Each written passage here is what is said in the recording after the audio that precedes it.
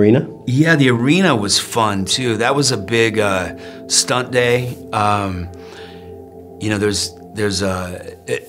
crowd is yelling, and then the crowd turns and they you know, come on my side. That was fun because I like shooting scenes with a lot of day players, a lot of other actors in the crowd, because it builds the momentum of a scene, and I think it adds a lot of energy to it. And then the stunt team that we have in France is just remarkable.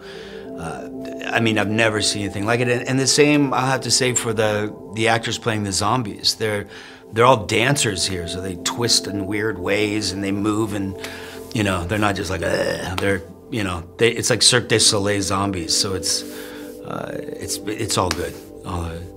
Well, the arena, what Norman was just talking about, is one of the more probably the most difficult sequence we did in all of season 1. My favorite scene to watch was the scene in the arena.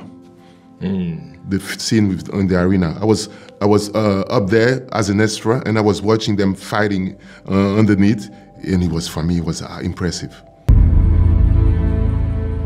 My favorite, to tell you the truth, was, I don't know if you saw that already. I mean, you saw the entire season 1.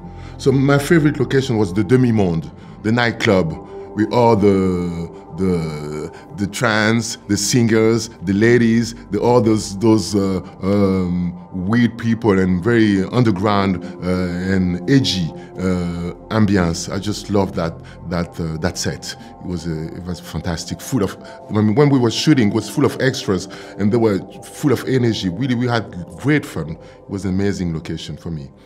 Yeah, it's funny to see that Paris, even if it's the apocalypse, you know, we still have clubs, we still can do parties and enjoy the moments, you know, so yeah, it's fun.